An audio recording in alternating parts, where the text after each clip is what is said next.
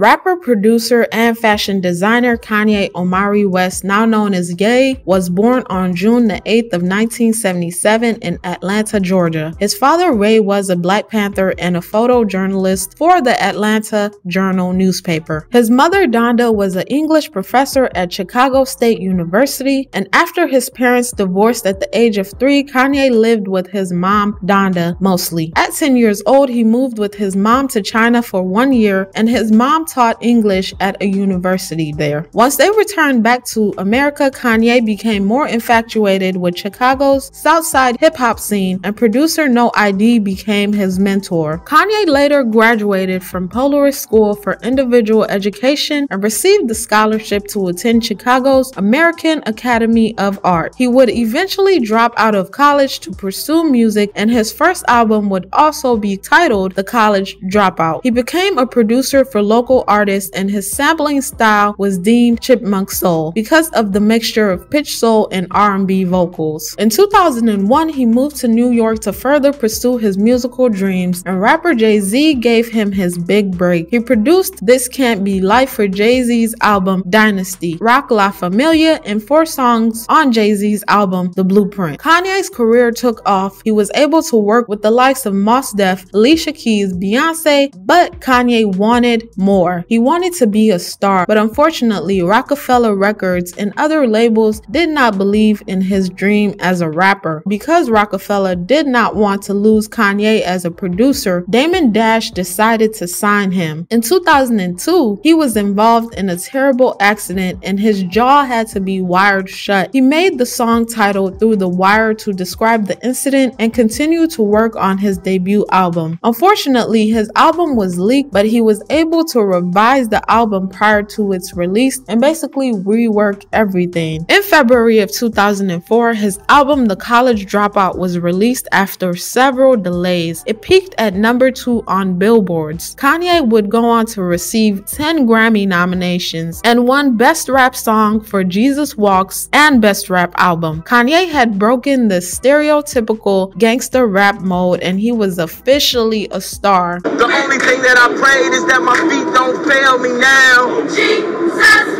And I don't think it's nothing I can do now to right my wrongs. I want to talk to God, I ain't afraid. Soon after, he founded his own record label, Good Music, and signed artists like Common and John Legend. His second album, Late Registration, was equally a hit with 3 Grammy wins for Best Rap Album, Song, and Solo Performance for songs Diamonds from Sierra Leone and Gold Digger. The album debuted at number 1 on Billboards. In September the following year, 2005, after Hurricane Katrina damaged the city of New Orleans and displaced so many people, Kanye made an appearance on NBC to raise funds for the victims of Hurricane Katrina. This is where he made the infamous statement that George Bush doesn't care about Black people. The destruction of the spirit of the people of southern Louisiana and Mississippi may end up being the most tragic loss of all. George Bush doesn't care about Black people. Please call. In the past few days, because the president did not visit New Orleans immediately after the hurricane hit. Bush went on to say Kanye's statement was a disgusting moment. I will say that that moment was a little bit odd and a little bit thrown off, as we can see, because even the guy standing next to Kanye was a little bit thrown off by that statement, you know, like, okay, Kanye. After his tour with U2 from 2005 to 2006, Kanye's next album, Graduation, was inspired by both rock and roll and Chicago house music. Graduation was released the same day as 50 Cent's Curtis album on September the 11th of 2007, and spectators deemed it to be the battle of hip-hop soul. Kanye's album sold over 957,000 copies in 6 days and landed the #1 spot to beat out 50 Cent. Kanye's song Can't Tell Me Nothing Nothing went viral on YouTube with the help of comedian Zach G, who Kanye hired to lip sing the lyrics. In late 2007, Kanye's mother Donda, who had become his manager, passed away suddenly from a heart attack after getting cosmetic surgery. But in 2022, Kanye told us that she was sacrificed for his fame, which was kind of weird, and it just felt like Hollywood strikes again. And is Kanye saying too much? Is he the next one to go down? It makes you wonder, like, is sacrificing in Hollywood real? And the more I talk about these celebrities, I've realized that Hollywood is really a demonic and dangerous, and if you're not careful, you're not only gonna sell your soul, you're gonna sell everything, okay? And basically be left with nothing at the end of the day. Kanye did dedicate a song called Hey Mama to her during a performance, and he also broke up with his longtime fiance Alexis Pfeiffer during this time because he was grieving a lot and he was really sad about his mom passing away suddenly. He released his next album 808s and Heartbreak and stopped rapping for a while because he stated that hip-hop was over for him after his mom's death. Although Kanye was grieving and was using auto-tune to sing, it did not stop the nominations. It did not stop the wins/awards from coming in for him. He still won 2 Grammys for Estelle's American Boy and T.I.'s Swagger Like Us. In 2009 at the MTV VMA Awards, where Taylor Swift won the Best Female Video Award, Kanye swiftly got on stage, no pun intended, while Taylor was making her speech to tell the audience that Beyonce should have won instead. So thank you so much for giving me a chance to win a VMA award. Yo, Taylor, I'm really happy for you. I'm gonna let you finish. But Beyonce had one of the best videos of all time. One of the best videos of all time.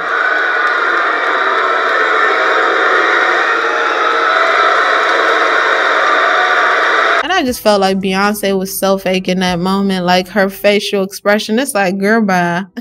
Girl, bye. But maybe she didn't really expect him to say it, but I just felt like it was just so fake. Let's just say it was an awkward and embarrassing moment to say the least. And we later found out from Kanye West's ex-girlfriend, Amber Rose, that he was drunk that night, which I'm inclined to believe because he had a bottle of Henny right by his side on the red carpet. And as we all know, brown liquor is the most dangerous, okay? Kanye did later apologize to Taylor, but then took it back, which was kind of odd. He just switches back and forth with Taylor, I'm not sure. And in 2016, he made a song called Famous and mentioned Taylor, saying he basically made her famous, which low-key, Kanye did put a spotlight on Taylor's career because let's be honest, I'm not really impressed by Taylor Swift's music, but that's just my opinion. But during the Grammys, Taylor made sure to let women know that they shouldn't get sidetracked by people who want to undercut and take credit for their accomplishments. And I'm like, you go girl, you go girl. Don't let Kanye do it to you. During this time, Kanye always had his eyes on fashion because as we all know, music, you know, it flip-flops. It might not take you far, so do something else on the side to make more money. And it's been reported that Kanye actually interned at Gap at one point and Fendi to gain some experience for fashion and the things he wanted to do. He decided to juggle both music and fashion, and in 2011 launched his collection in Paris, which received less than stellar reviews. And in 2012 the reviews were no better, and so he decided to basically pack up shop and announce that his collection would no longer be showing. And let's make reference to that Sway in the Morning clip where Kanye went off. Kanye said, you don't have the answers. You don't have the answers, Sway, because Sway was telling him, you know, take a step back. But Kanye said, no, you ain't got the answers, Sway. You ain't got the answers. Let's move on. Who has the answers, guys? You guys tell me who has the answers. Or why don't you empower yourself and don't need them and do it yourself? How, Sway? Take a few steps back You ain't got the answers, man. You ain't got the answers.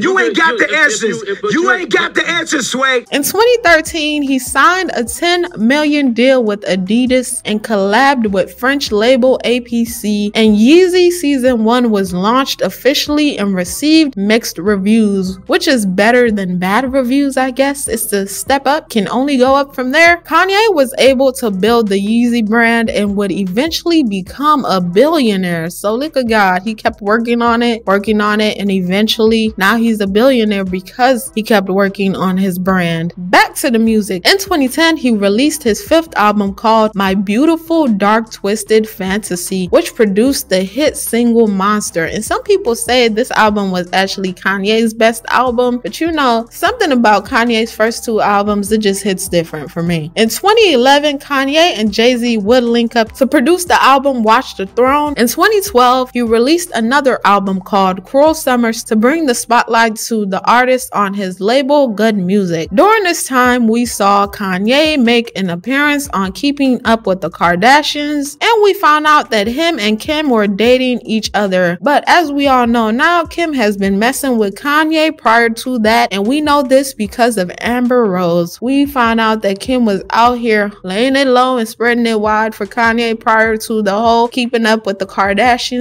hot mess, okay? But you know, I digress. The pair would eventually get married in 2014, right after her infamous divorce from former basketball player Kris Humphries in 2013. Kanye and Kim have 4 children together. They're so cute. And in 2021, Kim filed for divorce after Kanye's numerous Twitter rants about her and the Kardashian family, them living apart, his mental health struggles with bipolar disorder. My goodness, Kim really went through it with Kanye. I do feel bad for him. You know, at some point, I just did find it odd that they were living apart. He was in Wyoming doing his own thing, producing music, while she was in LA. To me, I don't even know why the two linked up, because let's be honest, Kim is never leaving LA. Let me say that again. Kim Kardashian is never leaving LA. She is literally an attention seeker. She wants to be in the spotlight. She needs to be seeing Kanye. So I don't understand how they even like thought that would work, but you know, that's none of my business. During the divorce, Kanye and Kim's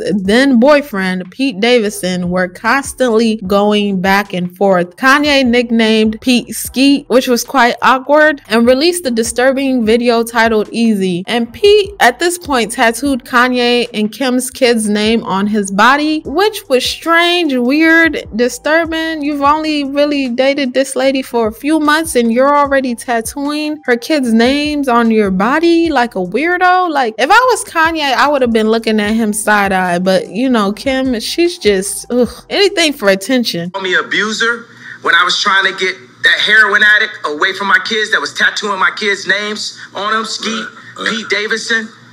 In 2022, the divorce was officially finalized, and as of January 2023, less than 2 months after his divorce was finalized, Kanye married Yeezy designer Bianca Censori, which made me give Kanye a side eye. Like, was she a side chick? I don't know. Allegedly. Where did she come from just 2 months after the divorce? But you know, they were separated prior to that, but it's just kind of like, that was a little quick to be moving on that fast, but you know, it is what it is. Now back to the music. In June 2013, Kanye released his 6th studio album called Yeezus, and many people claimed he sounded paranoid and out of touch. Also, they did not like the Jesus and God comparisons, because you guys know Kanye thinks he's the smartest person in the room, and you know, he does too much at times. In September of that year, Kanye got into a Twitter feud with Jimmy Kimmel because he made fun of Kanye's most famous quotes using child actors. The two were able to patch up their differences when Kanye did make an appearance on the Jimmy Kimmel live show, which was good. In 2015, Kanye became the only rapper to collab with Paul McCartney for the song 4 5 Seconds with singer Rihanna. Once again, during the Grammys this time, Kanye acted like he was going to interrupt Beck's speech for Best Album Award. However, after the show, he did say that Beck should have given his his award to Beyonce, but later retracted once he found out Beck plays approximately 12 musical instruments. Beck needs more Grammys just due to the fact of how many instruments and, you know, what he produces. Like, Beyonce could never, and that's no shade. That's no shade, I'm just being honest. In 2015, Kanye was named co-owner of the streaming service Tidal. During this time, Kanye had a little hiccup with the public, and despite having a petition signed by 137,000 people to be removed from the lineup, Kanye still went on to headline Glastonbury Festival in the UK. The petition called Kanye lyrically appalling, but let's be honest, Kanye's music is the least of our worries, okay? Because I've definitely heard worse, okay? Lyrically appalling, that's not what I would describe Kanye as. Like, come on, let's just be honest. Those people were doing way too much. In 2016, prior to the release of his 7th studio album, The Life of Pablo, he went through a series of episodes. You know, you guys remember that Twitter rant where he talked about Wiz Khalifa, you know, saying that Wiz allegedly critiqued him, and Amber Rose shut it down with the whole booty comment. I'll insert the clip if I can find it. Like, that episode was strange, and he deleted all his tweets once Amber clapped back for coming at her husband, Wiz Khalifa, and coming at her child, essentially. So Kanye was doing too much. He also dissed Michael Jordan, but then later apologized, and then he claimed he was $53 million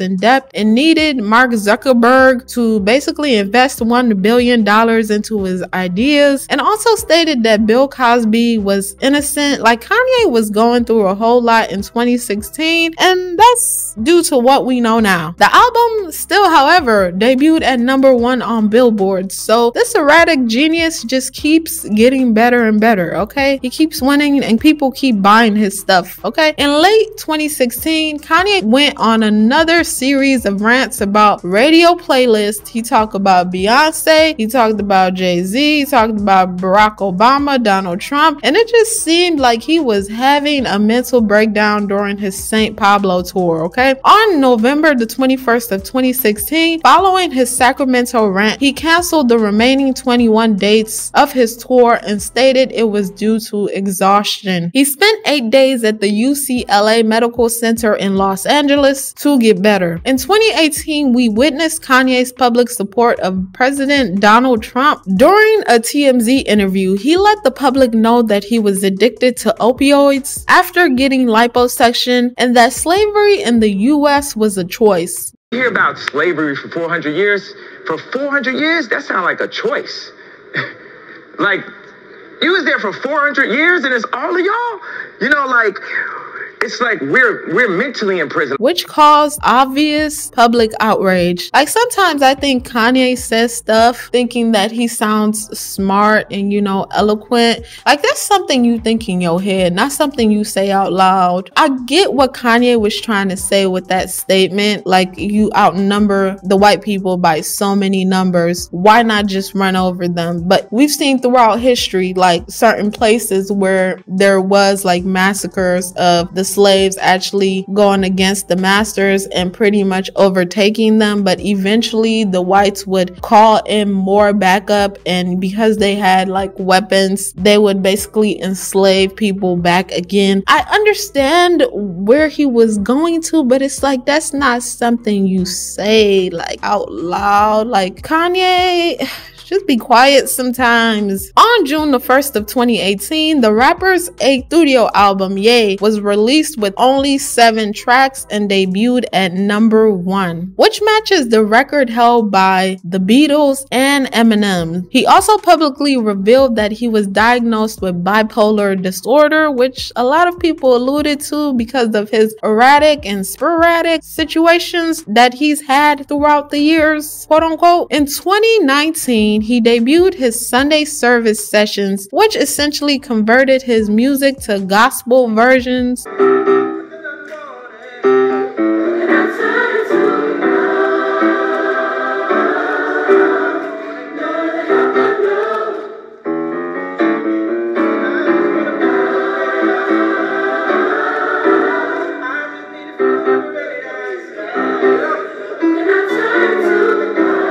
We We saw Kanye be more religious. He started wearing clothes that, you know, were just nude, you know, kind of like during the Hebrew times, I guess. And during this time, he wanted even Kim to follow suit and cover up. But Kim wasn't having that because, as we all know, Kim is an attention seeker. So I don't know what he thought. He really thought Kim was about to be out there looking homeless. I'm sorry, it's never gonna happen. Like she said, he created a monster and he had to deal with her, okay? He also performed at Coachella for Easter Sunday, which was nice. He was supposed to release another album titled Yandi in 2018, but it was pushed back and never released. Kanye has gone on to release a series of Sunday services like Jesus is King, Jesus is Born, and operas like Nebuchadnezzar and Mary. In 2019, his 9th studio album, Jesus is King, was released and soon followed by Jesus is Born. And in 2020, Kanye tweeted that he was running for president and held his first rally in Charleston, Carolina, where he talked about Planned Parenthood, marijuana, slavery, and other things. And here we saw the Kanye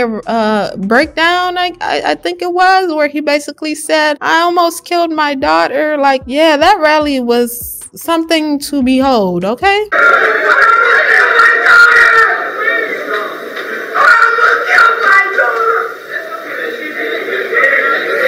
He would eventually concede and will probably run for president again in 2024. So you guys hold your breath and pray to God that Kanye doesn't win, because America will go straight to ish.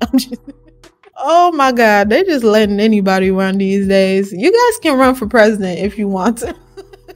In 2021, the album Donda, named after his mother, was released, which debuted at #1 on Billboard's and tied Eminem's record for 10th consecutive album debut. He also released a demo album called Donda 2 that was released through a stem player, but it was not eligible for entry on Billboard's. The album allegedly made over $2 million, but Kanye claims to not have made any money from the album. He was also sued over the song Flowers that was a sample of Jefferson's Move Your Body on the album. In 2022, Kanye had several run-ins with the paparazzi and people recording him. As we all know, he doesn't like to be recorded by random people. He doesn't like people waiting outside for him, trying to take pictures of him. He has been known to snatch people's equipment. And yeah, I don't even know why people still try to record him secretly, because he's not having that nonsense. The man wants to be left alone. Just let him live his life. But you know, he chose to be a celebrity, and this is what he has to deal with. Kanye and Candace Owens were also spotted at Paris Fashion Week wearing White Lives Matter t-shirts, and that sparked major public backlash for the obvious reasons. You know, Black Lives Matter. Now you want to wear White Lives Matter t-shirts, Kanye. But you know, he explained it. I understood where he was coming from, obviously, but sometimes I think Kanye does stuff for shock value and just to be seen as well. He's an attention seeker too, but just in a different way, in my honest opinion. During an episode of Drink Champs, he was making anti-Semitic comments about the Jewish community. Used to getting screwed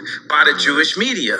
And I'm saying, y'all done poked the bear too long. And soon after, both Adidas and Balenciaga severed ties with him. And thank God Balenciaga severed ties with him, knowing what we know now about them. Like, who wants to be tied with that? Disgusting. Some of what Kanye said was correct, but you know, we live in a politically correct world where your opinion truly doesn't matter. Either you fall in line or you'll be labeled crazy. I do think Kanye is crazy in some ways, but I think the guy makes sense in some other ways if you actually like listen to what he's saying and not be quick to come into the defense, quote unquote. You know, just listen to what he says and you could probably grab one or two things that make sense. In 2023, Adidas did sign Kanye West back due to Beyonce's Ivy Park losing over $200 million for Beyonce. First it was Darion, now it's Ivy Park. Like, it ain't making no sense. something ain't adding up. Who's wearing her clothes? Let me know. Put a 1 in the chat. It's like, no.